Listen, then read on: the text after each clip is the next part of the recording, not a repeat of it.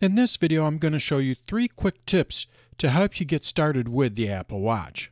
We're going to look at how we can look at our apps on the Apple Watch in a list view. We're also going to see how we can make the text bold, which makes the Apple Watch easier to read, especially if you use readers. And then we're also going to look at how we can easily swipe to different faces, Apple Watch faces. Let's take a look at these 3 tips. Let's go to my Apple Watch and my Watch app on the iPhone. So let's first look at how we can see a list of apps when we're looking at all the apps on the iPhone. To do that, what we need to do is we need to press in on the digital crown. So I'm going to press in on the digital crown here. And now we're looking at all of the apps on the Apple Watch. Now what I need to do is I need to do a force touch on the face. What is this? Well, what we do is we gently press down on the Apple Watch face. When we do that, I'm going to gently press down on it. You'll feel a little click, a little haptic tap. You're going to see we have 2 options, grid view and list view. By default, all of the apps are in grid view, so we have to open up the app by tapping on the app icon. Well, what does the icon look like? Wouldn't it be easier to view our apps as a list? Well, all we have to do now is just tap on list view, and now we can see all of the apps on the Apple Watch in a list view. I can swipe up and down or use the digital crown to go through the apps. To open up any one of them, all I have to do is just tap on it. So now when I go back to a watch face, to do that I'm going to press in on the digital crown again. Now I'm looking at my watch face. Now what I want to do is I want to go back to all of my apps. Push in on the digital crown. And now all I have to do is just swipe up and down or use the digital crown to scroll. Tap on the app I want to open. So that's tip number 1. First thing I do is I usually tell people, put your apps into list mode. Now the next thing we want to do is we want to make the text bold. I already have the text bold here, so it's easy to read. If you've just opened up or started with your Apple Watch, your text is probably not bold, so it's a little more difficult to read, especially if you use readers such as I do.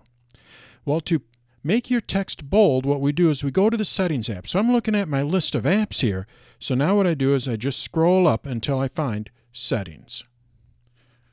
Now I tap on Settings.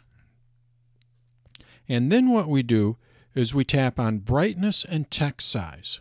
When we do that, you're going to see, if I swipe up here, an option for bold text. All you have to do is just tap on that to make the slider green. Your Apple Watch will reboot, and then when it reboots, all of your text will be bold. It's going to be easier to read. We can also access this from our Watch app on the iPhone. To do that, what we do is we go over to My Watch, and then what we do is we scroll up until we find General. I tap on it. Now what we need to do is we need to go to Accessibility. It is not located in the same area on the Watch app on the iPhone as it is on the Apple Watch app. So now I go to Accessibility, and one of our options here is bold text. I tap on the slider here, and then it'll make the text bold on the Apple Watch. The last thing I want to show you is how we can easily switch watch faces. Why do I want to show you this? Because it can get confusing. You can put your Apple Watch on, and then all of a sudden you're looking at a different watch face than what you thought you originally had set. How did it switch to a different watch face? Well, it's pretty easy to do, which means it's pretty easy to do it accidentally.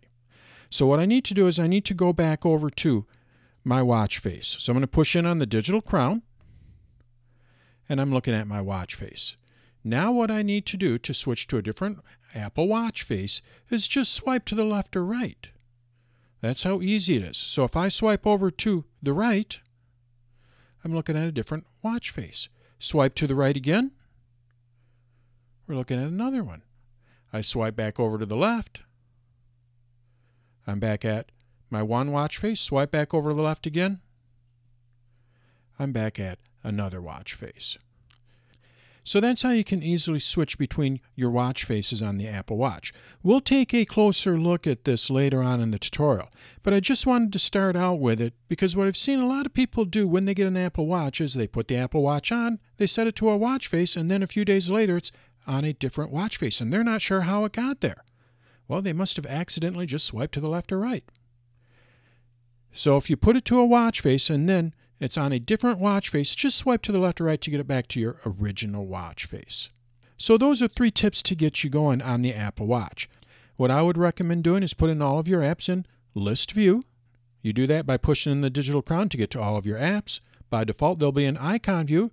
You gently press down on the watch face. This is a forced touch.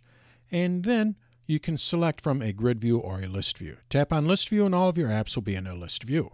You will no longer have to look at the icons. I also recommend putting your text in bold, especially if you're using readers. On the Apple Watch, you go to Settings, and then Brightness and Text Size, and then just tap on the slider for bold text. You can also do this on the Watch app on the iPhone. Go to My Watch, then go to General, and then tap on Accessibility. You'll see the option there.